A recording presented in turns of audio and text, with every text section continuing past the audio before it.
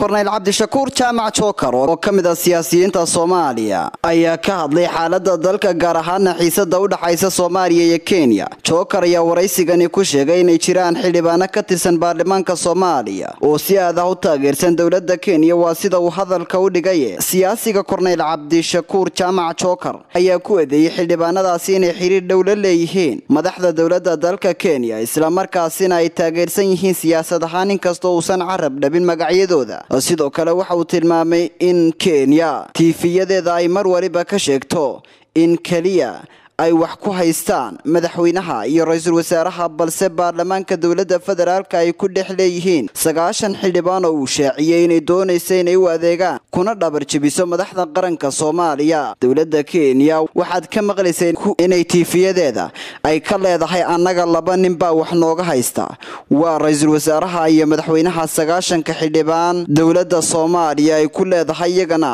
mooshin ayaan u isticmaalayna inaanu ku ridno labada nin, ayuu yidhi korneyl cabdinuur jaamac jookar oo ah siyaasi Soomaaliyeed. ugu dambeynba waxa uu hoosta ka xariiqay inuu maqan yahay doorkii baarlamaanka Soomaaliya, isla markaasina shaqo qurux badan aysan ka soconin dhankooda. cabdirashiid maxamed cabdirashiid hudud, wararka telefishinka Star TV.